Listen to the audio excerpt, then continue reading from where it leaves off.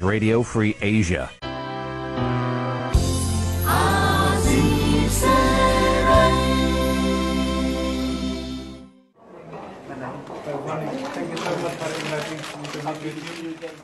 Krau chum nuop chimui luk Sorya Sobediនៅមន្ទីររដ្ឋសភា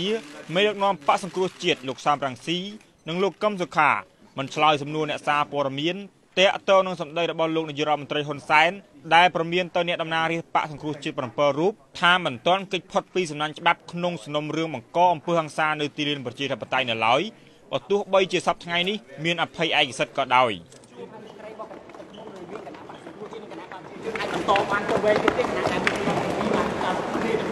យើងនៅគោរពជានិច្ចគោរពស្មារតីកិច្ចព្រមព្រៀងស្មារតីអ្វីដែលចែងនៅក្នុងច្បាប់ចំណែកប្រធានរដ្ឋសភាលោកហេងសំរិនមានប្រសាសន៍ថា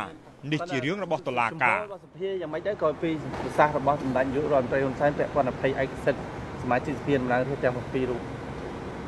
អានោះវាលឿងតុលាការខ្ញុំអត់មាន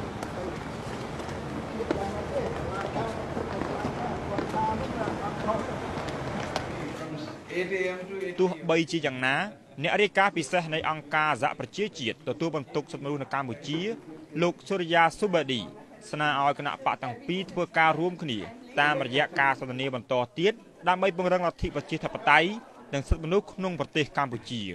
What was needed in this country អ្វីដែលយើងចង់បានពីប្រទេសនេះគឺការសន្ទនាគ្នាមកពីគ្រប់ភាគីពាក់ព័ន្ធទាំងអស់សំខាន់គឺគណៈបកកណ្ដាលអំណាចនិងគណៈបកប្រឆាំងយើងឃើញថាមានការចរចាគ្នាជាបន្តបន្ទាប់ខ្ញុំសង្ឃឹមថាប្រទេសកម្ពុជានឹងមានវាសនាល្អ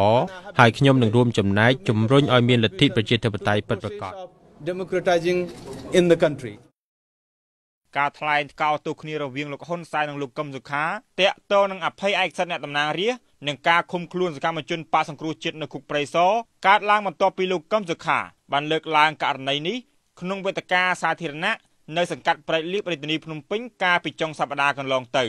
មាត្រា80នៃរដ្ឋធម្មនុញ្ញនៃប្រជាជាតិណាចក្រកម្ពុជាចែងថាតំណាងរាស្ត្ររូបណាក៏ដោយមិនអាចត្រូវបានចោទប្រកាន់ចាប់ខ្លួនឃាត់ខ្លួនឬឃុំខ្លួនដែលហេតុពីបានសម្ដែងយោបល់ឬបញ្ចេញមតិក្នុងបំពេញការងាររបស់ខ្លួនសោះឡើយហើយការសម្រេចដកអភ័យឯកសិទ្ធិអ្នកតំណាងរាស្ត្រណាមួយទៅបាន